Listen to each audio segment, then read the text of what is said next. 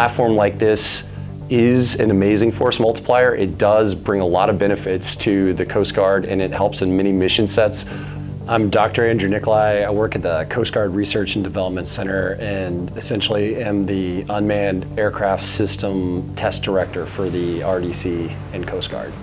The Marine Corps contacted us, and they were in a process of disposing their unmanned aircraft system, which were Wasp IIIs, as they were transitioning to a more capable all-environment Wasp IV system. They contacted the Coast Guard and asked us if we'd want to be part of a technology transfer, and the Coast Guard said, yeah, we absolutely recognize that Wasp IIIs are not marinized, but they would be a great capability demonstration platform to take out to the fleet. Sector Miami reached out to us and said, hey, we have a need. We really need to put eyes in the sky for our cutter crews, our FRCs, and we know you have a potential technology solution at the RDC to test. And so it was a perfect marriage to say, hey, we've got these hand-launch, water-recovered systems. Let us try it on a non-flight deck-equipped cutter. FRC is a great platform for it, plenty of space, and so that's how we made the decision to go ahead and try that here. Once we received our clearances, and what we did was we took our equipment on board the FRC, and the first day we tested our equipment and figured out how to do a temporary installation, where we'd like to fly it from, how we'd get the antennas so that they weren't going to have any interference with the electromagnetic signals. First day, fly it off the FRC and do water recovery.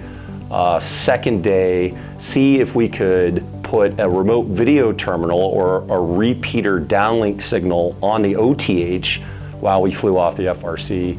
And then the third day, try to fly it off the OTH.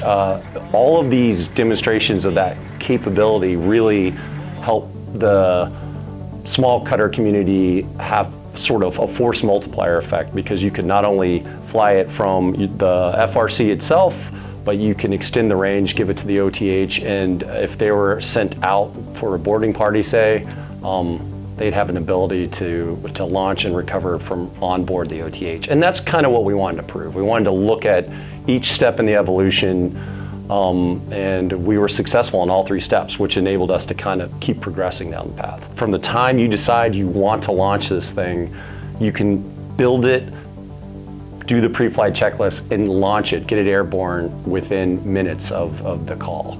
The entire reason to have an unmanned aircraft system is to get the information that it provides you. It's essentially flying eyes in the sky, and the Wasp III has a fixed electro-optical or infrared payload system, but there are better capabilities out there that are more suited for what the Coast Guard needs, and that's what we need to pursue.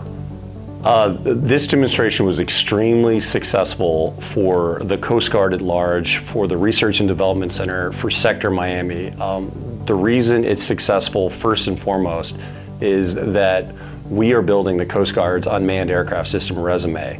And anything we can do to positively shine a light on what this technology can bring to Coast Guard mission sets is worthwhile doing, and puts us that much closer to someday getting an actual program of record and acquisition in an unmanned aircraft system that we can get the guys in the fleet.